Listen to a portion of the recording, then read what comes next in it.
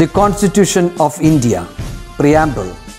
We, the people of India, having solemnly resolved to constitute India into a sovereign, socialist, secular, democratic republic and to secure to all its citizens justice, social, economic and political, liberty of thought, expression, belief, faith and worship, equality of status and of opportunity, and to promote among them all fraternity, assuring the dignity of the individual and the unity and integrity of the nation.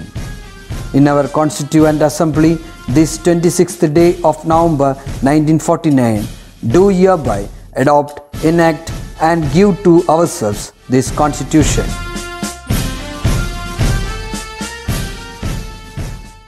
നമസ്കാരം. ഇപ്പോൾ നമ്മുടെ video class തുടങ്ങിയിട്ട് ഏകദേശം ഒരു 5-8 മാസത്തോളമായി അല്ലേ. നമ്മുടെ മലയാളം 1-ലെ കേരള പാഠാവലിയിലെ അവസാനത്തെ പാഠഭാഗമാണ് ഇന്ന് നമ്മൾ പഠിക്കാൻ പോകുന്നത്. മതിലേരിക്കഞ്ഞി. അതായത് നമുക്കറിയാം അല്ലേ, നാടൻ പാട്ടുകളൊക്കെ നമുക്ക് വളരെയധികം ഇഷ്ടമാണ്. തലമുറകളായി കൈമാറി വരുന്ന പാട്ടുകളാണ് നാടൻ പാട്ടുകൾ. വരികളേക്കാൾ കൂടുതൽ ഈണത്തിനാണ് അതിൽ പ്രാധാന്യം. അർത്ഥത്തിനും വലിയ പ്രാധാന്യമൊന്നുമില്ല, ഈണത്തിനാണ് അതിൽ കൂടുതലായിട്ട് പ്രാധാന്യം ഉള്ളത്. ആരാണ് എഴുതി വെച്ചതെന്നോ അല്ലെങ്കിൽ അത് കാലഘട്ടങ്ങൾക്ക് അതീതമാണ്. അതായത് ഏത് കാലഘട്ടത്തിലാണോ ഉണ്ടായിട്ടുള്ളത് ആ സമയങ്ങളിലെ സാമൂഹിക സാംസ്കാരിക ചുറ്റുപാടുകളെല്ലാം നിറഞ്ഞു നിൽക്കുന്ന പാട്ടുകളാണ് ഇത്തരത്തിലുള്ള നാടൻ പാട്ടുകൾ. ഇപ്പോൾ നാടൻ പാട്ടുകളുടെ ഒരു വിഭാഗം, നാടൻ പാട്ടിലെ ഒരു വിഭാഗമാണ് വടക്കൻ പാട്ട് എന്ന് പറയുന്നത്. ഉണ്ണിയാർച്ചയെക്കുറിച്ചും ചന്തു അല്ലേ, ആരോമൽ ചേകവർ, തച്ചോളി ഉദയനൻ, ചന്തു, ഇങ്ങനെ ഒരുപാട് വീരനായക കഥാപാത്രങ്ങളെക്കുറിച്ചൊക്കെ പാണന്മാർ പാടി നടന്ന പാട്ടുകളാണ് വടക്കൻ പാട്ടുകളായിട്ടും തെക്കൻ പാട്ടുകളൊക്കെ ആയിട്ട് പിന്നീട് മാറിയത്. അപ്പോൾ ഈ പാട്ടുകളുടെ പ്രത്യേകത എന്ന് പറയുമ്പോൾ ഇത് ഓരോ അതായത് കഥാഗാനങ്ങളാണ്. അതായത് പല കഥകളും ഇതിലടങ്ങിയിട്ടുണ്ട്. ഇത് കേൾക്കുമ്പോൾ ആ കഥകളാണ് നമ്മളെ ആകർഷിക്കുന്നത്. അപ്പോൾ ഇവിടെ മതിലേരിക്കഞ്ഞിയെ പറ്റിയിട്ടുള്ള ഒരു ചെറിയ വിവരണമാണ് കൊടുക്കുന്നത്. വടക്കൻ പാട്ടിൽ ഉൾപ്പെടുന്ന ഒരു ചെറിയ ഭാഗം.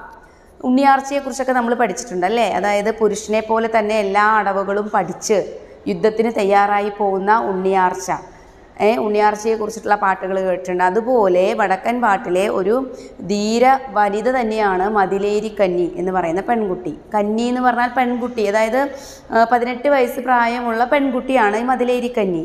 അപ്പോൾ നമുക്ക് പഠിക്കാനുള്ള ഈ പാഠഭാഗത്തിൽ പറയുന്നത് വേണാട്ട് രാജാവ് വിവാഹം കഴിച്ച വേണാട്ട് രാജാവിൻ്റെ പത്നിയാണ് മതിലേരിക്കഞ്ഞി.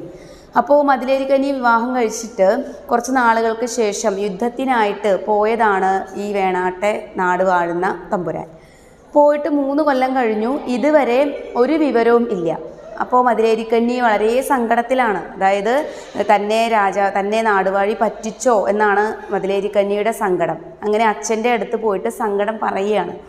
അച്ഛാ, 3 വർഷമായിട്ട് അദ്ദേഹത്തെക്കുറിച്ച് യാതൊരു വിവരവുമില്ല, എനിക്ക് എന്താണ് സംഭവിച്ചതെന്ന് അറിയണം, അച്ഛനൊന്ന് അന്വേഷിക്കുമോ എന്ന് ചോദിക്കുമ്പോഴാണ് ഇദ്ദേഹം കൊടുത്തുവിട്ട ഒരു താളിയോല, അച്ഛൻ അതായത് ഭാര്യാപിതാവിന് കൊടുത്തുവിട്ട താളിയോല, ഒരു എഴുത്തോല മതിലേരിക്കഞ്ഞിയുടെ കയ്യിൽ കിട്ടുന്നത്.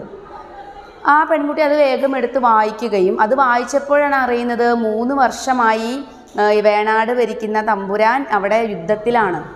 ഇവിടെ പാണ്ടിപ്പടയുടെ സഹായത്തോടെ ഓടനാട്ട് നിന്ന് വീരപട വന്നിട്ട് ഇവിടെ വേണാട്ട് രാജ്യത്തെ ആക്രമിക്കുകയാണ്. അപ്പോൾ 3 വർഷമായിട്ട് ആ യുദ്ധക്കളത്തിലാണ് അദ്ദേഹം ജീവിക്കുന്നത്. അവിടെ 10,000-കണക്കിന് പടയാളികൾ മരിച്ചു വീണു. അപ്പോൾ ആ ദുഃഖ സാഹചര്യത്തിൽ ഇരുന്നിട്ട് അദ്ദേഹത്തിൻ്റെ പടത്തലവനും മരിച്ചു വീണപ്പോൾ പുതിയൊരു പടത്തലവനെ വേണം എന്നാവശ്യപ്പെട്ടുകൊണ്ട് മതിലേരിക്കഞ്ഞിയുടെ അച്ഛന് അയച്ച ഈ എഴുത്തോല മതിലേരിക്കഞ്ഞി കാണുകയും അതുവരെ താൻ ചിന്തിച്ചതെല്ലാം സത്യമല്ലല്ലോ, അത് നുണയായിരുന്നല്ലോ, സാങ്കല്പികം മാത്രമായിരുന്നല്ലോ, തൻ്റെ ഭർത്താവിനെ തെറ്റിദ്ധരിച്ചല്ലോ എന്ന സങ്കടത്തോടു കൂടി അവൾ അച്ഛനോട് കുറേ കാര്യങ്ങൾ പറയുന്നതാണ് പാഠസന്ദർഭം. മനസ്സിലാവുന്നുണ്ടോ? അപ്പോൾ വടക്കൻ പാട്ടിലെ ഒരു ധീര വനിതയാണ് മതിലേരിക്കഞ്ഞി. അവളുടെ ഭർത്താവായ വേണാട് ഭരിക്കുന്ന രാജാവ് യുദ്ധത്തിനായിട്ട് പോയിരിക്കുകയാണ്. 3 വർഷം കഴിഞ്ഞിട്ട് കാണാതെ ആയപ്പോൾ ഭർത്താവ് തന്നെ ഉപേക്ഷിച്ചു പോയി എന്നാണ് മതിലേരിക്കഞ്ഞി വിചാരിച്ചത്. സത്യത്തിൽ അതായിരുന്നില്ല. അദ്ദേഹം യുദ്ധത്തിൽ ഏർപ്പെട്ടിരിക്കുകയാണ്.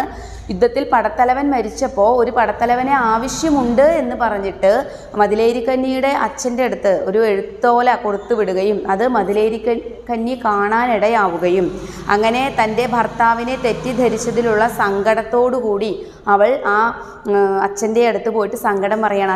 അച്ഛൻ ഞാൻ 18 വയസ്സ് തികഞ്ഞ ഒരു പെൺകുട്ടിയാണ്. അച്ഛൻ എന്നെ എല്ലാ അടവുകളും പഠിപ്പിച്ച് തന്നിട്ടുണ്ടല്ലോ. എനിക്ക് അതിൽ അഭിമാനമേ ഉള്ളൂ.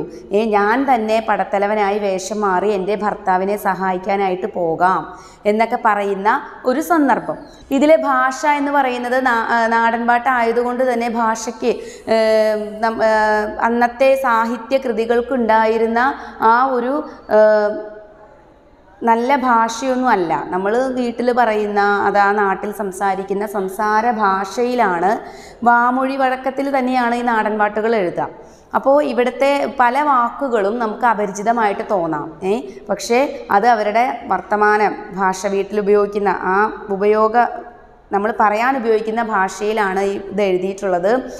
അപ്പോൾ ഇതിലെ കൂടുതൽ എന്താണ് മതിലേരിക്കഞ്ഞി ഇതിലൂടെ പറയുന്നത് എന്നുള്ളത് നമുക്ക് വായിച്ചു നോക്കാം. അതിനു മുൻപ് ഈ കവിത ഈണത്തിൽ, കവിത എന്ന് പറയാൻ പറ്റില്ല, നാടൻ പാട്ട്, ഇത് ഈണത്തിൽ ചൊല്ലിയത് നമുക്കൊന്ന് കേട്ട് നോക്കിയതിന് ശേഷം വിശദമായ പഠനത്തിലേക്ക് കടക്കാം. മതിലേരിക്കഞ്ഞി. തിരുവേഴുത്താലോലാതോ കണ്ടോണ്ടാരേ കിടുകീടെ പൊട്ടിക്കരഞ്ഞേ കന്നി, കണ്ണീരും കൈവായി നിന്നവള് കരഞ്ഞും പറഞ്ഞല്ലോ കുഞ്ഞിക്കന്നി.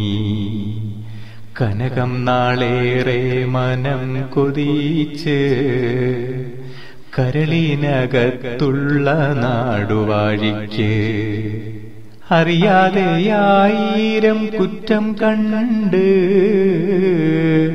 അതിനെന്തുടയോനെ വേണ്ടത് ഞാനേ. ഓലുണ്ടേരി പോരി അങ്കത്തീല് ഞാനുണ്ടി പട്ടൂരി കട്ടുമ്മാല്, ഓലുണ്ട മണ്ണിലും ചോരയിലും ഞാനുണ്ടി 7 തട്ട് മാളിമാല്. പൊറുക്കുന്നില്ല അച്ഛാ പൊറുക്കുന്നില്ലേ, നിഞ്ഞുണ്ടിരും പോലെ ചൂളയാവുന്നേ. 17 കോപ്പും തല തെഞ്ഞീറ്റ് 18 വച്ചനക്ക് 26 വയസ്സവർക്ക് തിരുമേനി പടയിലെന്തേ വന്നെങ്കില് എവിടെ വച്ചാ പൊറുക്കും ഞാനേ, എവിടെ വച്ചാ പൊറുക്കും ഞാനേ. നാടുവാഴി തെളിഞ്ഞാലേ ഞാൻ തെളിയൂ, നാടുവാഴിരുന്നാലേ ഞാനിരിക്കൂ. നാളത്തെ പുലരും കാലം വേണാട് പൂങ്കോയിലോ പോണനക്ക്. തിരുവേഴുത്താലോലാതോ കാണും നേരം കൈമെയ്യിറക്കവും വന്നനക്ക്. മെയ്യെല്ലാം കണ്ണായി തോന്നിനക്ക് തലവൻ പടനായരെ തേടിയച്ഛൻ. കേക്ക് മലയോരം കരണ്ടാലോ 12 മന തിരുവയസ്സിൽ പറ്റി തെളിഞ്ഞ് പണിക്കരാക്കി അടവും തൊഴിലും പഠിപ്പിച്ചച്ഛൻ. പടനീലച്ചന്തം പഠിപ്പിച്ചച്ഛൻ. ആണായും പെണ്ണായും പോറ്റിന്റെ അച്ഛൻ. അച്ഛൻ കനീവെന്നോടുണ്ടെങ്കിലേ പടപോയത് താ കൂട്ടി വന്നോളാലോ. കേട്ട് കഴിഞ്ഞല്ലോ, പദ്യം കേട്ടല്ലോ, നാടൻപാട്ടിൻ്റെ ഈണത്തിൽ ചൊല്ലി അവതരിപ്പിച്ചത് കേട്ടല്ലോ. ഇനി നമുക്ക് ഇത് എന്താണ് ടെക്സ്റ്റ് ബുക്കിൽ പാഠപുസ്തകത്തിൽ എന്താണ് പറഞ്ഞിരിക്കുന്നത് നമുക്ക് നോക്കാം. Page number 104. അതിൽ ചിറക്കര വാഴുന്നവരുടെ മകളാണ് മതിലേരിക്കഞ്ഞി. ചെറുപ്പത്തിലെ അമ്മ മരിച്ചുപോയ അവളെ അച്ഛനാണ് വളർത്തിയത്. അദ്ദേഹം തന്നെ ആയോധന മുറകളും പഠിപ്പിച്ചു. 17-ാം വയസ്സിൽ അവൾ ചിറക്കര നാട് വാണു തുടങ്ങി. വൈകാതെ വേണാട്ടു രാജാവുമായുള്ള വിവാഹവും നടന്നു. ഒരടിയന്തര സന്ദേശം ലഭിച്ചതിനാൽ ദിവസങ്ങൾക്കകം രാജാവ് വേണാട്ടേക്ക് തിരിച്ചുപോയി. 3 വർഷം കഴിഞ്ഞു. രാജാവിനെ പറ്റി ഒരു വിവരവുമില്ല. ഒരു തിരുവാതിര നാൾ മതിലേരിക്കഞ്ഞി തൻ്റെ സങ്കടങ്ങൾ അച്ഛൻ്റെ മുന്നിൽ അവതരിപ്പിച്ചു. എന്നെ രാജാവ് മറന്നിരിക്കുന്നു, ചൊല്ലി അയച്ചിട്ടും കാണാൻ വന്നില്ല, ഓണക്കോടിയില്ല, ഓണപ്പണമില്ല, ഒരു എഴുത്തോല പോലുമില്ല. അപ്പോഴാണ് വാഴുന്നവർ മകളോട് കാര്യങ്ങൾ തുറന്നു പറയുന്നത്. ഓടനാടും പാണ്ടിപ്പടയും വേണാടിനെ ആക്രമിച്ചിരിക്കുന്നു. 3 ആണ്ടുകാലമായി രാജാവ് പടക്കളത്തിൽ പൊരുതിക്കൊണ്ടിരിക്കുന്നു. കാര്യങ്ങളെല്ലാം അതത് സമയത്ത് തന്നെ അറിയിക്കുന്നുണ്ട്. കന്നി വിഷമിക്കരുത്, അതിനാൽ അവളോട് ഇതൊന്നും പറയരുതെന്നും പ്രത്യേകം സൂചിപ്പിക്കാറുണ്ട്. അച്ഛൻ്റെ വിവരണം കേട്ട് അവളുടെ മനസ്സ് നൊന്തു. ഭർത്താവിനെ തെറ്റിദ്ധരിച്ചതിൽ പശ്ചാത്തപിച്ചു. ആ സമയത്താണ് വേണാട്ടു രാജാവിൻ്റെ ദൂതൻ എഴുത്തോലയുമായി അവിടെ എത്തിയത്. എഴുത്തോല വായിച്ച മതിലേരിക്കന്നിയുടെ പ്രതികരണമാണ് പാഠഭാഗം. മനസ്സിലായല്ലോ. അപ്പോൾ ചിറക്കര വാഴുന്ന നാട്ടുപ്രമാണിയുടെ മകളാണ് മതിലേരിക്കഞ്ഞി. അവൾക്ക് 18 വയസ്സായപ്പോൾ അവളുടെ ചെറുപ്പത്തിലെ അമ്മ മരിച്ചുപോയി, അച്ഛനാണ് വളർത്തിയത്. അദ്ദേഹം തന്നെ എല്ലാ ആയോധന മുറകളും പഠിപ്പിച്ചിട്ടുണ്ട്. 17-ാം വയസ്സ് തൊട്ട് അവൾ ചിറക്കര നാട് വാണു തുടങ്ങി. വൈകാതെ വേണാട്ടു രാജാവുമായിട്ടുള്ള വിവാഹം കഴിഞ്ഞ് കുറച്ച് നാളുകൾക്ക് ശേഷം രാജാവിന് ഒരു സന്ദേശം കിട്ടി. വേണാട്ടേക്ക് രാജാവ് പോവുകയാണ്. മതിലേരിക്കഞ്ഞി എന്ത് വിചാരിച്ചു? അദ്ദേഹം തന്നെ ഉപേക്ഷിച്ച് പോയി എന്നൊക്കെ വിചാരിച്ചു. പക്ഷേ അച്ഛനെ എല്ലാം അറിയിക്കാറുണ്ട്. മതിലേരിക്കഞ്ഞി സങ്കടപ്പെടും എന്ന് വിചാരിച്ചിട്ടാണ് അവളെ ഒന്നും അറിയിക്കാതിരുന്നത്. അപ്പോൾ വേണാട്ടു രാജാവ് മതിലേരിക്കഞ്ഞിയുടെ അച്ഛന് കൊടുത്തയച്ച എഴുത്തോല വായിക്കുന്ന മതിലേരിക്കഞ്ഞിയുടെ പ്രതികരണമാണ് ഈ പാഠഭാഗത്തിൽ നമുക്ക് പഠിക്കാനുള്ളത്. മതിലേരിക്കഞ്ഞി, അതായത് മതിലേരിക്കഞ്ഞി, അത് പേരാണ് കേട്ടോ, ആ പെൺകുട്ടിയുടെ പേരാണ്. തിരുവെഴുത്താലോലാതു കണ്ടോണ്ടാരെ കിടുകിടെ പൊട്ടിക്കരഞ്ഞേ കന്നി. കണ്ണീരും കയ്യായി നിന്നവള് കരഞ്ഞും പറഞ്ഞല്ലോ കുഞ്ഞിക്കന്നി. അതായത് തിരുവെഴുത്താലോലാത് എന്ന് പറഞ്ഞാൽ തിരുവെഴുത്തോല, അത് ആലത്, അതായത് അതായത് രാജാക്കന്മാരുടെയൊക്കെ ബഹുമാന പുരസ്സരം രാജാവിനെ തിരുമേനി, പിന്നെ തിരുമുൽക്കാഴ്ച ഇങ്ങനെയൊക്കെ പറയാറുണ്ട്. അപ്പോൾ അദ്ദേഹം കൊടുത്തുവിട്ട എഴുത്തോലയാണ് തിരുവെഴുത്തോല എന്ന് പറയുന്നത്. അത് വായിച്ച കന്നിപ്പെണ്ണ് കിടുകിടെ പൊട്ടിക്കരഞ്ഞുപോയി. അതായത് അദ്ദേഹത്തിൻ്റെ ആ ഒരു സങ്കടവും ആ ഒരു അവസ്ഥയൊക്കെ അറിഞ്ഞപ്പോൾ മതിലേരിക്കന്നിക്ക് സങ്കടം വന്നുപോയി. കണ്ണീരും കയ്യുമായി നിന്നവൾ കരഞ്ഞും പറഞ്ഞല്ലോ കുഞ്ഞിക്കന്നി. അതായത് 18 വയസ്സല്ലേ ആയിട്ടുള്ളൂ. അവൾ അച്ഛൻ്റെ അടുത്ത് ആ എഴുത്ത് വായിച്ചതിന് ശേഷം കുറേ കാര്യങ്ങൾ പറയുന്നുണ്ട്. കനകം നാളേറെ മനം കൊതിച്ച് കരളിനകത്തുള്ള നാടുവാഴിക്ക്, അതായത് കുറേ നാളായി കൊതിച്ച് എനിക്ക് കിട്ടിയ നാടുവാഴിയാണ് വേണാട്ടു രാജാവ്. അദ്ദേഹം എന്നെ ഉപേക്ഷിച്ച് പോയി എന്നൊക്കെയാണ് ഞാൻ കരുതിയത്. അറിയാതെ 1000 കുറ്റം കണ്ട് അതിനെന്തുടയോനെ വേണ്ടത് ഞാൻ. അതായത് ഞാൻ അറിയാതെയാണ് അങ്ങയെ തെറ്റിദ്ധരിച്ചത്. അതിന് ഞാൻ എന്താണ് അങ്ങയ്ക്ക് പരിഹാരമായിട്ട് ചെയ്യേണ്ടത്? ഞാൻ അങ്ങയെ തെറ്റിദ്ധരിച്ചു പോയല്ലോ. ഓലുണ്ടെരിപൊരി അംഗത്തിൽ ഞാനുണ്ട് ഈ പട്ടൂരി കട്ടുമൽ. അതായത് ഓലുണ്ട് എന്നൊക്കെ പറഞ്ഞു കഴിഞ്ഞാൽ അവരുണ്ട് ആ എരിപൊരി അംഗത്തിൽ. അതായത് യുദ്ധത്തിന് നടുക്കാണ് ഇപ്പോൾ എൻ്റെ ഭർത്താവായ വേണാട് വാഴുന്ന തമ്പുരാൻ. ഞാനോ ഇവിടെ കട്ടിന്മേൽ ഇങ്ങനെ ഇരിക്കുന്നു. ഓലുണ്ട് ആ മണ്ണിലും ചോരയിലും. ഓലുണ്ട് എന്ന് പറയുമ്പോൾ അവരുണ്ട്, എൻ്റെ ഭർത്താവുണ്ട് അവിടെ മണ്ണിലും ചോരയിലും സങ്കടപ്പെട്ട് ബുദ്ധിമുട്ടി പൊരുതി അവിടെ കഴിയുകയാണ്. ഞാനുണ്ട് ഈ 7 തട്ട് മാളിയമേൽ. അതായത് ഞാനിവിടെ 7-ാം മാളികയുടെ മുകളിൽ കട്ടിന്മേൽ കാലും കയറ്റി വെച്ചിരിക്കുന്നു. അദ്ദേഹം അവിടെ മണ്ണിലും ചളിയിലും പൊടിയിലും വിയർപ്പിലും ചോരയിലൊക്കെ മുങ്ങി അവിടെ കഴിയുകയാണ്. പൊറുക്കുന്നില്ല അച്ഛാ പൊറുക്കുന്നില്ലേ, നെഞ്ഞുണ്ടിരുമ്പൊല ചൂളയാവുന്നേ. അതായത് എനിക്ക് സങ്കടം കൊണ്ട് സഹിക്കാൻ പറ്റുന്നില്ല അച്ഛാ, എൻ്റെ ഹൃദയം വിങ്ങുകയാണ് വേദന കൊണ്ട് അത് ആലോചിക്കുമ്പോൾ എന്ന് അച്ഛനോട് മതിലേരിക്കഞ്ഞി പറയണം. അച്ഛനാണ് വളർത്തിയത്, അമ്മ കുഞ്ഞുനാളിലെ നഷ്ടപ്പെട്ടു പോയി. അപ്പോൾ അച്ഛനോടാണ് സ്നേഹം മുഴുവൻ. അപ്പം അച്ഛൻ്റെ അടുത്ത് ഇതൊക്കെ പറയുകയാണ്. 17 കോപ്പും തല തേഞ്ഞിട്ട് 18 വെച്ചെനിക്ക്. എനിക്ക് 17 വയസ്സ് കഴിഞ്ഞ് 18 ആവാൻ പോകുന്നു. 26 വയസ്സ് അവർക്ക് തിരുമേനി പടയിൽ എന്തേം വന്നെങ്കിൽ. അതായത് എനിക്ക് 18 വയസ്സും അദ്ദേഹത്തിന് 26 വയസ്സുമേ ആയിട്ടുള്ളൂ. ഇനിയും ഒരുപാട് കാലം ജീവിക്കാൻ കൊതിയുണ്ട് അച്ഛാ, ഇനി എന്താണ് ഉണ്ടാവുക എന്ന് ആലോചിച്ചിട്ട് എനിക്ക് സങ്കടം തോന്നുന്നു. എവിടെ വച്ചച്ചാ പൊറുക്കും ഞാനേ, നാടുവാഴി തെളിഞ്ഞാലേ ഞാൻ തെളിയൂ. ഇനി എനിക്ക് എങ്ങനെയാണ് അച്ഛാ സങ്കടം സഹിക്കാൻ പറ്റുന്നത്? നാടുവാഴിയുടെ മനസ്സിന് സന്തോഷം കിട്ടുമ്പോഴേ എനിക്കും സന്തോഷമുണ്ടാവൂ. നാടുവാഴിയിരുന്നാലേ ഞാനിരിക്കൂ. അതായത് നാടുവാഴിയുടെ മനസ്സ് തെളിഞ്ഞാലേ എനിക്കും മനസ്സിന് സന്തോഷം ഉണ്ടാവുള്ളൂ.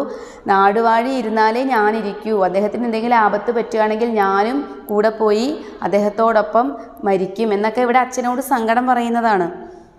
നാളത്തെ പുലരും കാലം വേണാട് പൂങ്കൊയിലോം പോണെനിക്ക്. നാളത്തെ ദിവസം പുലരുമ്പോൾ തന്നെ എനിക്ക് വേണാട് പോവണം.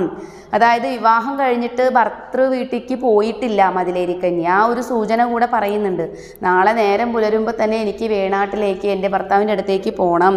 തിരുവെഴുത്താലോലാതു കാണുന്നേരം കൈമെയ്യിറക്കവും വന്നെനിക്ക്.